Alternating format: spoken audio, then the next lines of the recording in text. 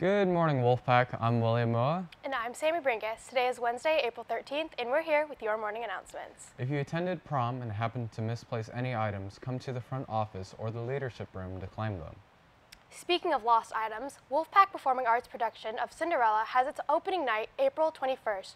There will be showings through the 23rd at 7 p.m. and the 28th to the 30th at 7 p.m.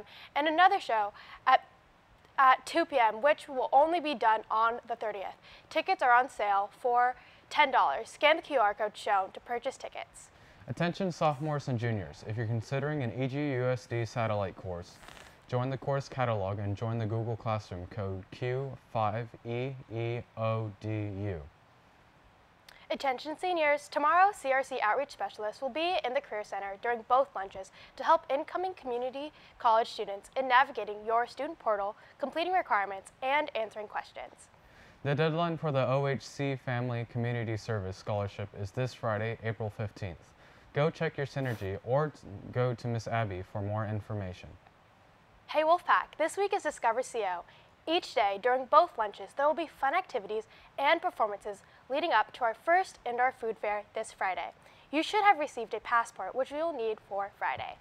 Each day you want to travel to the different stations to get your passport stamped. During both lunches, there will be a poly performance and lunchtime activities. Students will get another stamp opportunity for their passport. It's Wednesday, so you know what that means. It's time to pass it on over to Paul and Ashley for your In the News update.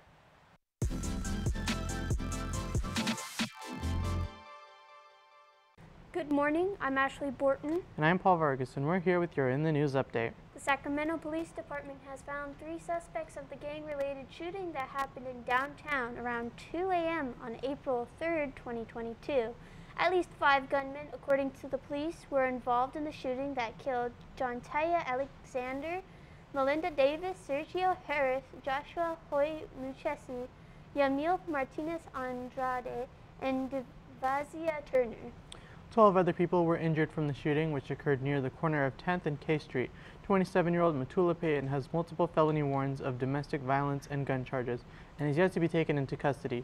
The other 2 suspects, Smiley Martin and Dondre Martin, have been arrested for their direct involvement in the shooting.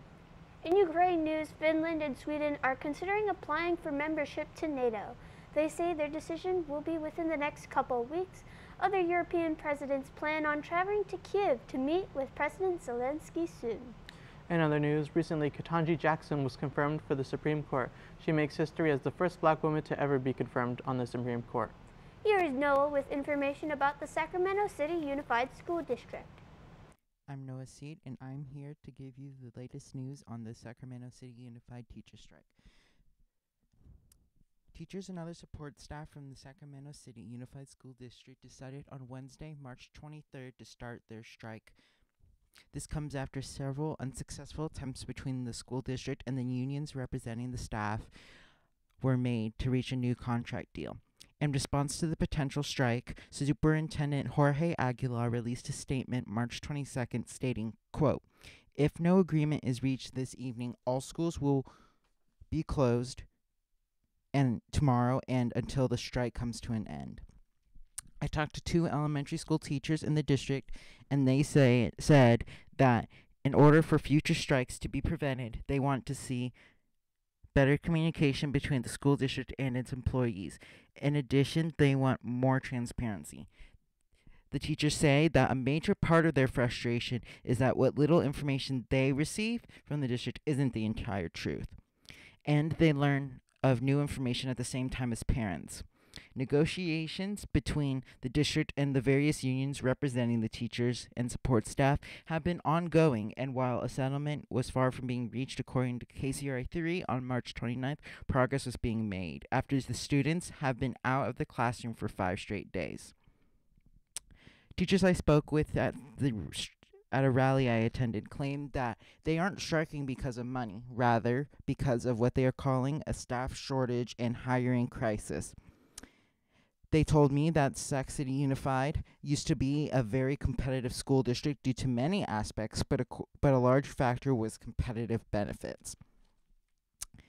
Now, many staff are leaving their jobs in the district to work for other districts, such as San Juan Unified and our own Elk Grove Unified, because of the pay and benefits are being offered are better.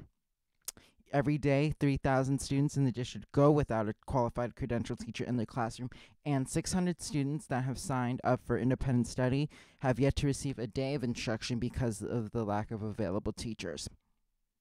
However, Sunday, April 3rd, Sac City Unified finally reached a decision with both unions ending the strike, and students returned to classrooms April 4th.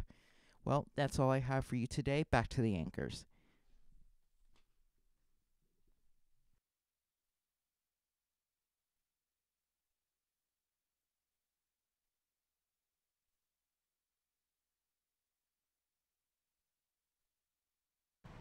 Thanks, Noah. That's all we have for your In the News update. Back to the anchors.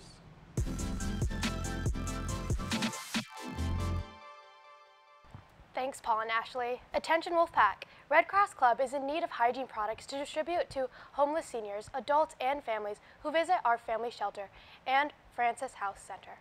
Items should include toothbrushes, toothpaste, soap, lotion, shampoo, sanitary napkins, brushes, combs, hand sanitizer, nail cleaning supplies, shaving supplies, etc.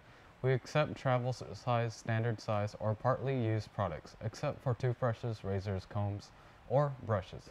Please drop them off at Ms. Fontane's room in HB 3.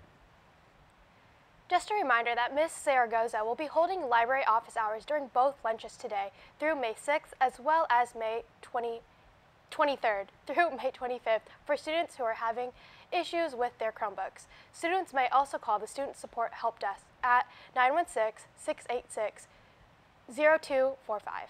Please don't come to the student services for technology help. Any issue with Wi-Fi, passwords, etc. should be addressed with Ms. Sala or the help desk. Obvious damage to Chromebooks, such as water damage, broken screens, or missing keys, can be brought to the health office for exchange. CO's Community Club is hosting a food drive from April 11th to May 16th. Drop off any canned or non-perishable food items to the culinary classroom for a chance to earn a CO ticket. 5 students who donate the most items will also earn a Dutch Bros drink. Well, that's all we have for you today, Wolfpack. I'm William Moa. And I'm Sammy Bringus. And remember, the strength of the pack is the wolf. And the strength of the wolf is the pack. Happy National Scramble Day, Wolfpack. Wolfpack.